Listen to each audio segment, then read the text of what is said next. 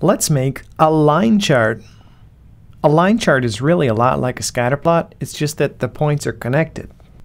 There was once this really neat project by Gray Area called Datavis Sense Your City. In this project, there were sensors in different cities for temperature, light, pollution, noise, and humidity and dust. This dataset extracted from that project contains 1 week of temperature in San Francisco.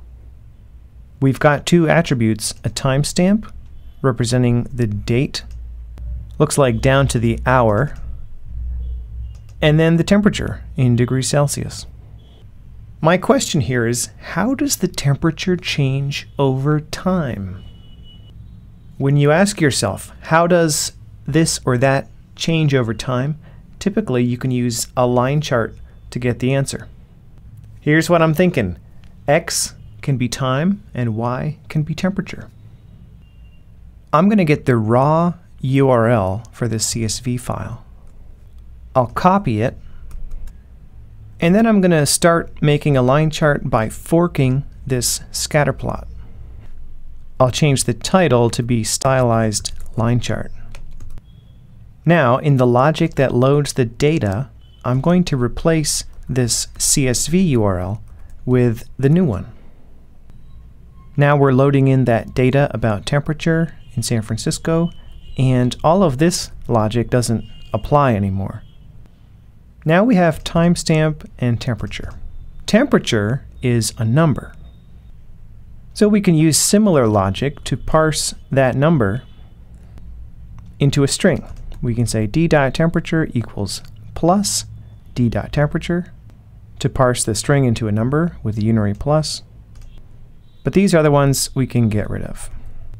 And then we've got the timestamps of this form: year, month, day, t, hour, minute, second, and millisecond, ending with z.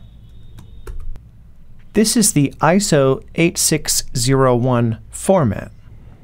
It was issued by the International Organization for Standardization and was first published in 1988. It's a widely used standard, so widely used, in fact, that we can pass it into the date constructor built into browsers. If I paste one of those timestamps as the string we're passing into this new date, then it says, okay, this is March 21st, 2015. When visualizing time, it's useful to have it as JavaScript date objects. Therefore, we should parse timestamp using the date constructor. We can say d.timestamp is new date and then pass in d.timestamp. Now we can access timestamp from our row objects and we will get back date objects. The date object in JavaScript, documented here on MDN, is the canonical way of representing instance in time in JavaScript. Okay, now that we are loading and parsing this data, let's modify our index.js to change the meaning of x and y. Our x value can return d.timestamp, and this label can be, let's say, time, and our y value can be d.temperature. And the label can say temperature with an uppercase T. All right, now we're getting something to show up. But notice how our y-axis is actually upside down. The lower values are on top, and then the higher values are on the bottom. Typically, when things are higher on the screen, that corresponds to a higher value. So our y-scale is pretty much upside down. The way that we can fix that is when we define our y-scale, instead of the range going from 0 to inner height, it can go from inner height to 0. Now the axis is flipped and the higher temperatures are higher on the screen. Now our time axis is showing 1.4 t, as in 1.4 trillion. That's because we're using scale linear and not scale time. And I think it's using the number of milliseconds since 1970 or something. When you have dates, instead of scale linear, it helps to use scale time, which we can import from D3 right here. And then when we set up our X scale, we can say, scratch that. Instead of scale linear, we can use scale time.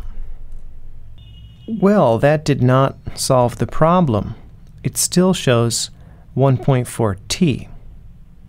I think the problem is actually in our tick format function, which we are passing in as a prop from index.js.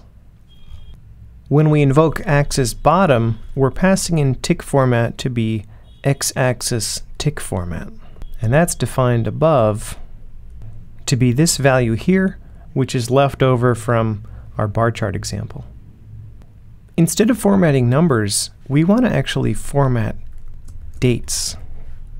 Luckily, D3 provides a utility for formatting time called D3 time format. You can use time format like this, where you pass in some specifier for the formatting.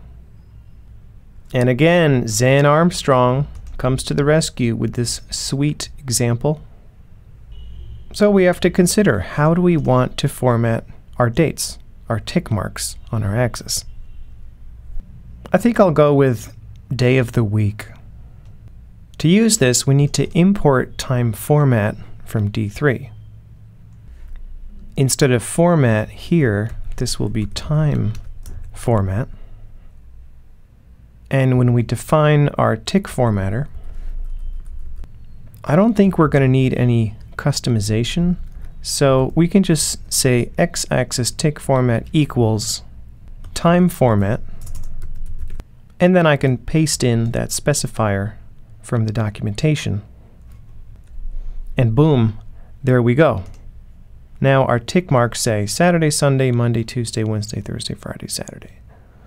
I think that's fine for now. You can customize that based on your needs. I think I'll leave it at that, and then I'll rename this to be working with time, and then update the description to point to the right data set. All right, we've made a scatter plot that shows something changing over time. This is one step of the way towards a line chart. But I'll leave it at that for this segment, working with time.